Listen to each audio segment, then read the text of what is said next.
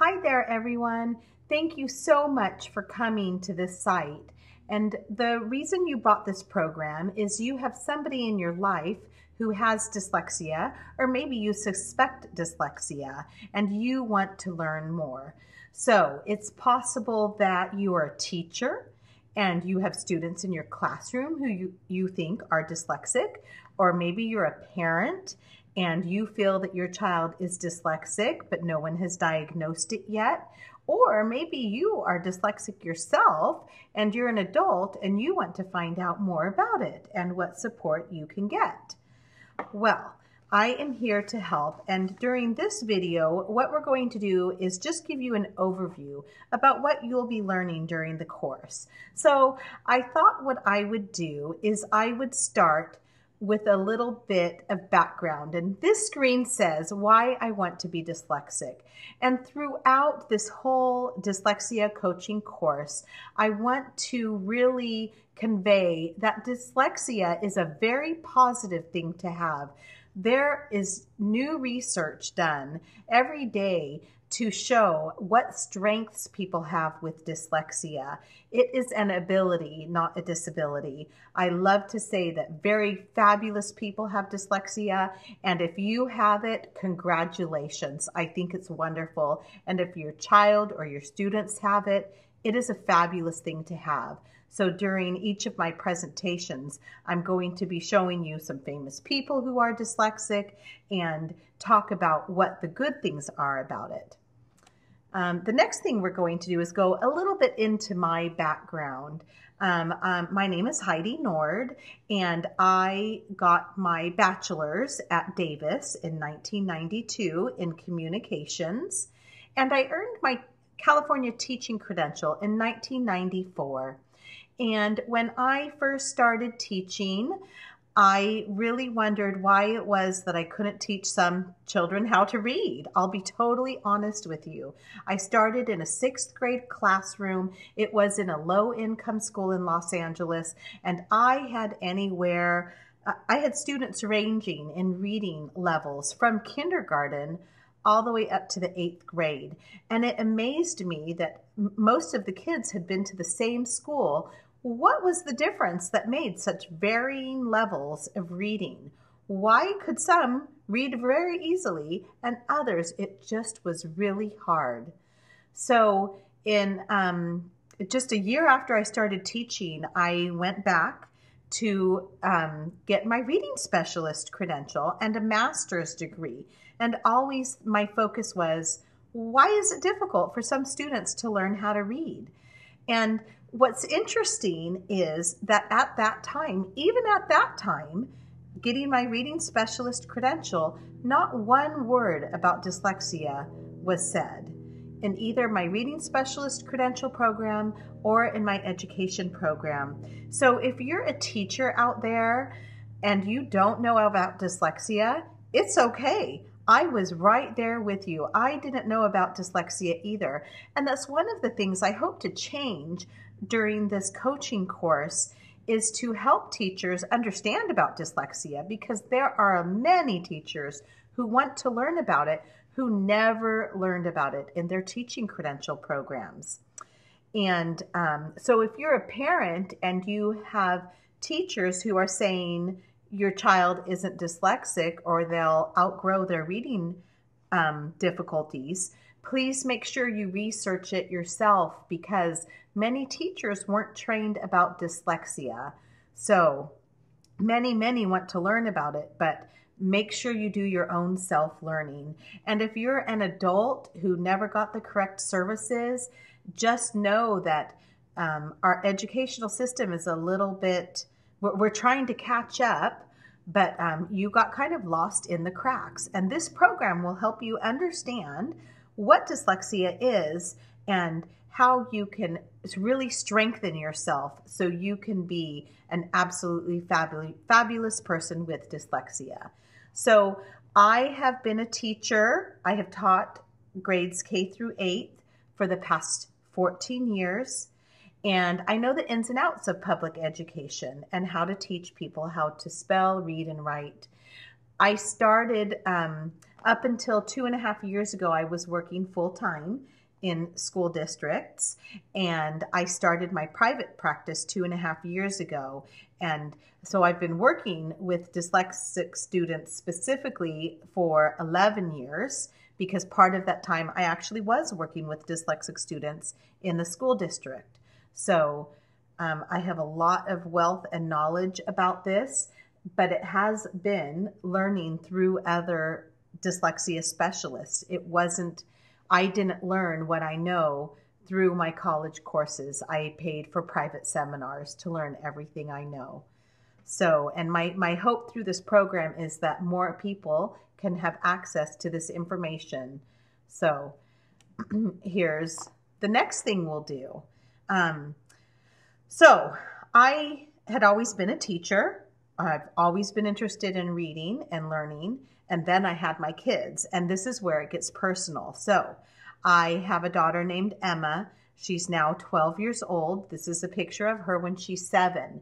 And throughout my presentations, I'm going to show you some contrasts between my two children to describe which one has a really strong block of language.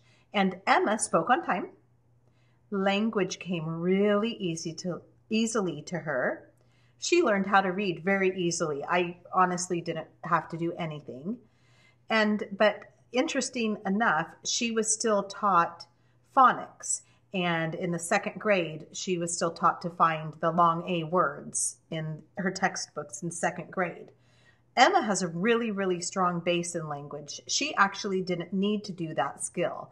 So this is where I think we can see some differentiation in our teaching. My son Nathan, on the other hand, spoke late.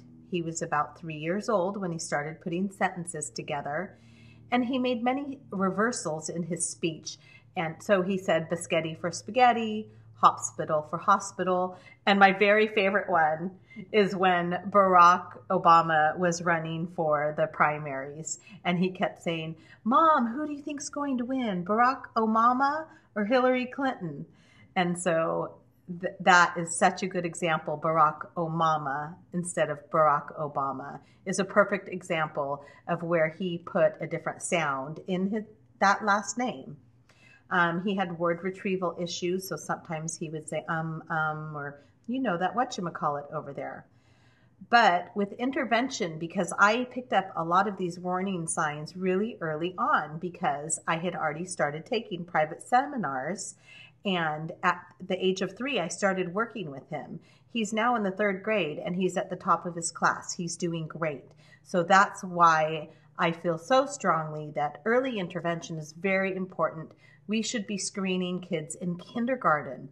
You can pick it up that early, even earlier. On the flip side of that, it is never too late. So if you are listening to this and you're 40, 50, 60 years old, and you believe you have dyslexia, one of the things that the correct instruction can do for you is to create stronger neural pathways and to ward off things like Alzheimer's. That's what we all need to do, is to create new neural pathways. So it is never, ever too late, but early intervention is the best. So I said a little bit earlier that I want to say dyslexia is a really positive thing. It is a wonderful ability to have. I do not like to call it a disability, because there's actually such great things that come with it. So I want to say that there are famous people with dyslexia. And let's go ahead and look at a website I have here that shows some famous people with the gift of dyslexia. So on here, we have actors and entertainers: Harry Anderson, Orlando Bloom, Charlie Borman. Anyway, the list is huge. Wonderful people who are actors and entertainers have dyslexia. Another big category is inventors and scientists. So Anne Bancroft had dyslexia, Alexander Graham Bell, Thomas Edison, Albert Einstein. And sometime go to this website. It's dyslexia.com/famous.htm, and you'll see some absolutely wonderful people that have dyslexia. Another group of people is artists, designers, and architects. So Leonardo da Vinci, Ansel Adams, all of these people, Pablo Picasso, all had dyslexia. People in the law and justice realm, there's Aaron Brockovich, George Patton, who is a military hero, and then athletes, Muhammad Ali, Bruce Jenner, Greg Louganis, all had dyslexia. Physicians and surgeons, Fred Epstein, Andrew Jackson, and entrepreneurs and business leader. And they actually think that 33% of entrepreneurs have dyslexia. And it's because if you have dyslexia, you are actually very, very creative. So what we want to do is tap into the creative abilities that you have if you are dyslexic. Anyway, this is a fabulous website to go to. Writers and journalists, and Agatha Christie, I believe, is the #1 selling author after Shakespeare, and she was dyslexic. It's just amazing. So make sure to go look at that website. It's fabulous. There have been many MRI scans done on people with dyslexia. It actually shows up in the brain. It is a proven thing that is there. It's also been shown through genetically, through DNA. It's in your actual DNA. And there are many people who have dyslexia. It is genetic. They have proven that. But one of the great things about being dyslexic is brain scans of dyslexic learners show a 10% larger right hemisphere than the average reader. And they think that's why, if you're dyslexic, you're so brilliant and creative. Dyslexic people are often gifted in music, art, design, engineering, math, building, interpersonal skills, intrapersonal skills, communication, and they are very intuitive, which is why many people who are CEOs of companies are dyslexic. So just to follow up, dyslexia is a positive thing to have. Throughout this dyslexia coaching course, I'm going to be hitting on this a lot because I want people to feel great about it. It's a really, really good thing to have.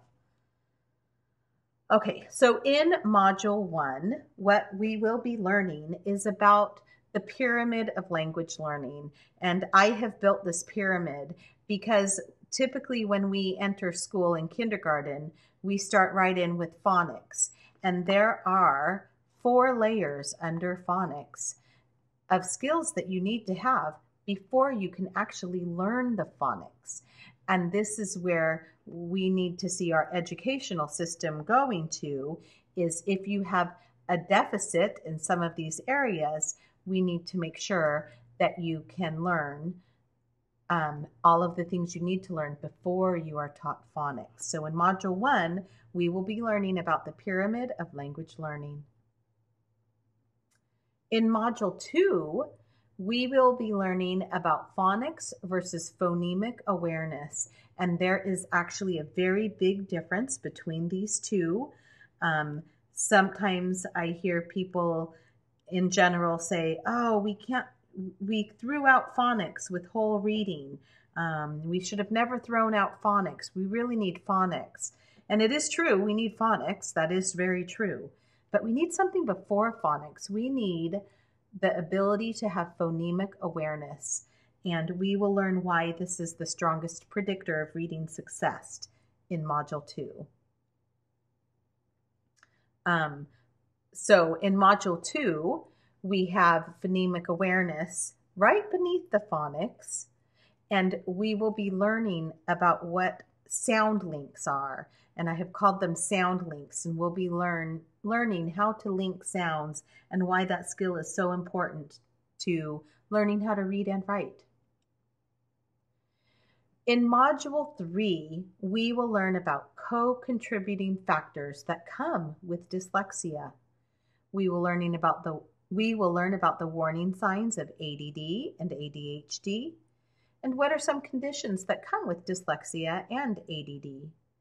And what else should you screen for if you do have ADD? That's Module 3. A bonus after Module 3 that you will get is, in my opinion, learning should be fun, fun, fun. Many parents struggle with homework. So the bonus after Module 3 is a video that will give you solutions to make homework easy and fun with your child. And if you're a teacher, to help give homework that will be easy and fun. Module 4 is all about dyslexia warning signs and symptoms. So I should have said in each of these modules, you will get PDF documents that go with each one, because I want you to have a lot of resources to go along so that you can note take while I'm giving the course. But some of the dyslexia warning signs and symptoms, all of them will be discussed in Module 4. You will get a warning sign checklist to go through if you feel someone in your life has dyslexia. You will also get a dyslexia screening tool, and this can be used with kindergartners, and it should be used with kindergartners. And you will also get a PDF dyslexia in-depth screening tool. So if you feel like someone has already had a lot of the warning signs of dyslexia and they have not passed the first dyslexia screening tool, how can we figure out what components of dyslexia this student have? That's all in Module 4. In Module 5, you'll learn about the continuum of dyslexia.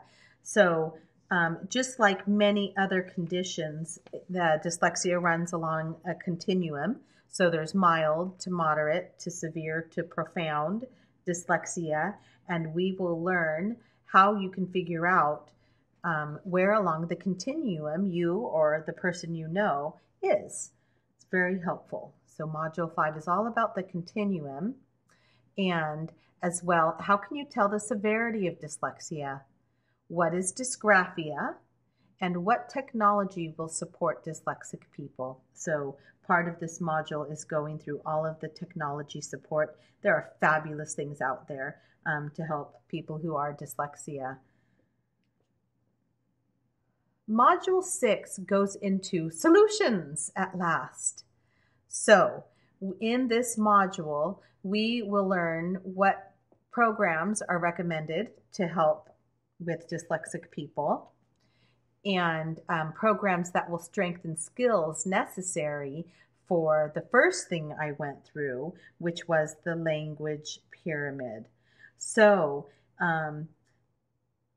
just in conclusion, we will be going through all of the components of dyslexia. This course will have PDF documents that go along with it so you can take your notes. And it should be a fabulous course. If you've wanted to learn about dyslexia, this is for you. Maybe you're a teacher and you really wonder, like I did, why some people can't read. Or maybe you're a parent and you're wondering how you can support your child more. Or maybe you're an adult with dyslexia and you really want this course. So I really thank you for purchasing this course. I hope you will learn a lot. I know it's going to be a lot of fun.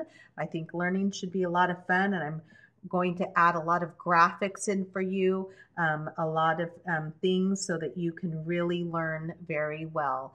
And when you're taking notes, if you can even just like highlight things or put stars by things you thought were important, that will really help solidify your learning, because I really want to help you learn this easily. So thank you so much for coming. I really look forward to working with you, and I hope you have a fantastic time during this dyslexia coaching program.